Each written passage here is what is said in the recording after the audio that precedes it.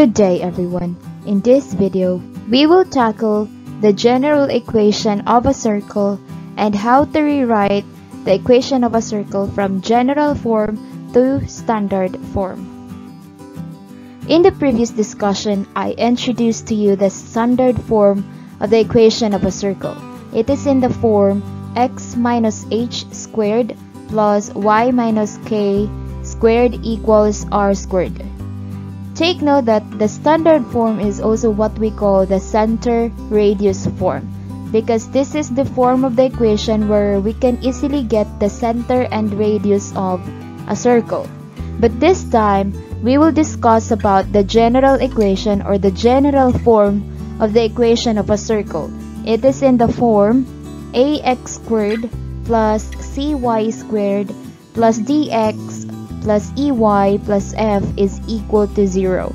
Take note that a, c, d, e, and f are all real numbers. And I will teach you how to rewrite from general form to the standard form equation of the circle. For example number 1, we have to rewrite the equation of the circle defined by x squared plus y squared minus 2x minus 2y equals 7 into standard form.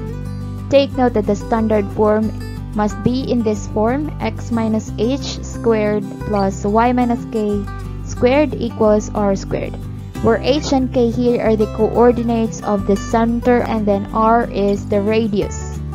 So let's begin solving for this. First step is we need to copy the general equation, and in order for us to transform this equation into standard form, we have to do completing the square. So second step is we need to separate all the terms with the variable x and then put plus here because that is the operation in the standard form, and separate also those terms with the variable y. And then all the constant term will be placed in the right side of the equation. So there we have x squared minus 2x, put a space there, and then plus y squared minus 2y, then put also a space there. Why do we have spaces here? It is because we will be solving for the third term that will make this one a perfect square trinomial.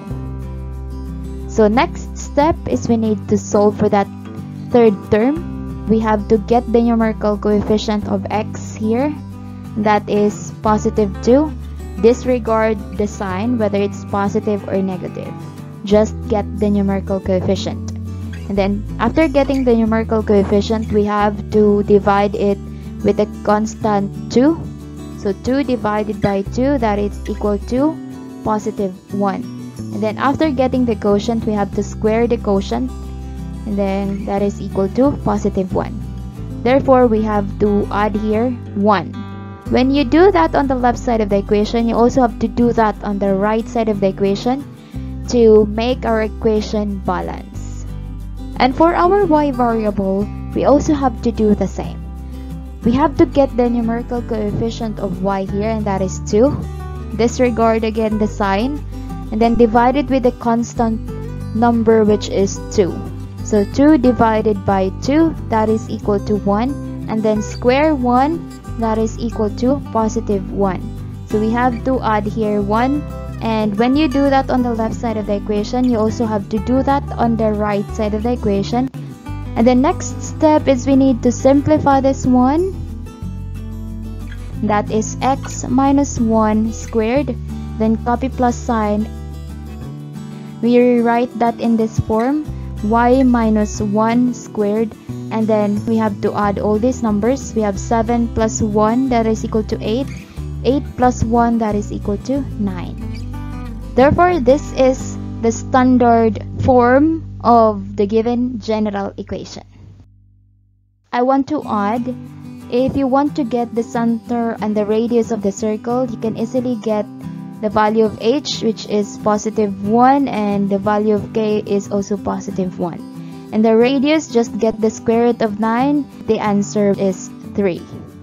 Now let us move on to the second example. We are on our last example. We have number 2. Find the center and radius of a circle defined by the equation x squared plus y squared minus 6x plus 10y is equal to 66. I will teach you how to get the center and radius of a circle by rewriting first the general equation to standard form and then later on get the center and radius. So do the same thing, the same way on how we have solved number 1. We have to rewrite this general equation into this form, and then let us solve for this.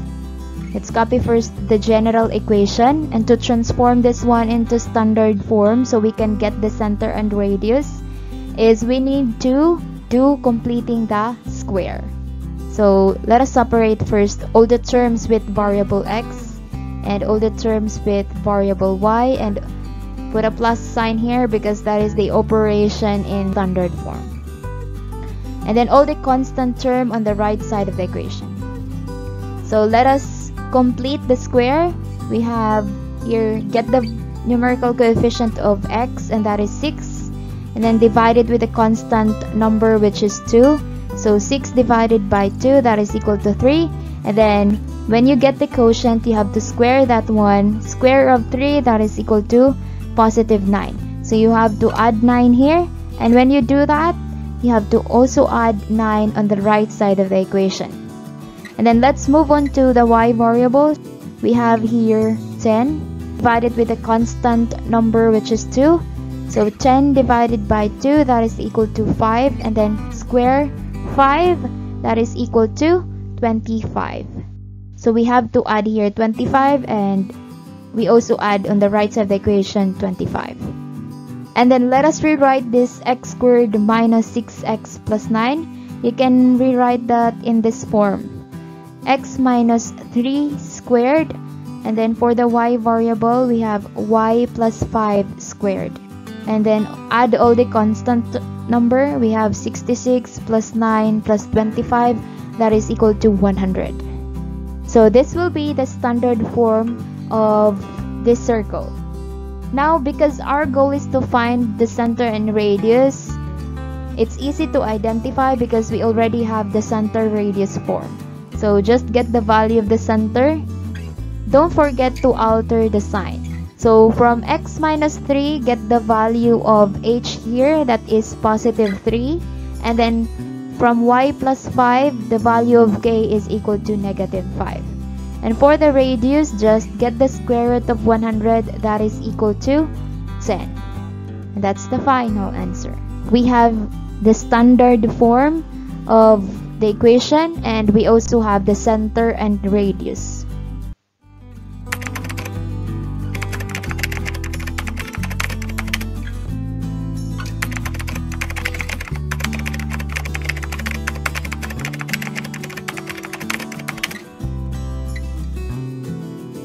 That's all for today. Thank you for watching. I hope you learned something.